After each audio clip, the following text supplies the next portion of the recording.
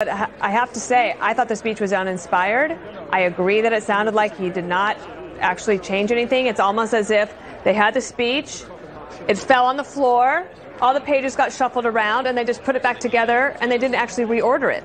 There were no transitions. There was no rhetorical lift. The strongest part of the speech was definitely the beginning and the very end. That's usually good, because that's what people mostly remember. But I have to say, he goes from Ukraine straight into something that has already been given 3 Pinocchios by the Washington Post, which is a lie about the 2017 tax cuts, that it only went to help 1% of Americans. Again, that's not me saying that. That's the Washington Post with the 3 Pinocchios. I also think that he didn't say the words Build Back Better, but everything about Build Back Better was in here. You didn't hear a lot about energy independence. States of the Union addresses are supposed to be about your accomplishments, but many of their accomplishments, or what they consider accomplishments, are actually now vulnerabilities. One, I would say the American Rescue Plan, that Americans have cracked the code. They know that more spending has led to inflation.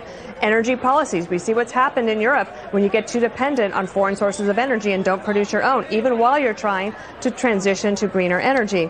I also think I have to give negative points for the mention in the same sentence of the killings of the police officers, Rivera and Mora, with this line, that he wants to hold law enforcement accountable. That's not what happened there. And there was nothing about prosecutions and making sure that career criminals are held in prison and not let out to commit other crimes. So I tried to be generous. I actually really did. And I went into the speech thinking that maybe we'll figure out a way to find some unity. But I truly don't think that you will see anything here. I don't think there's going to be any big legislative push out of this speech. And in the meantime, Ukrainians are fighting for their lives.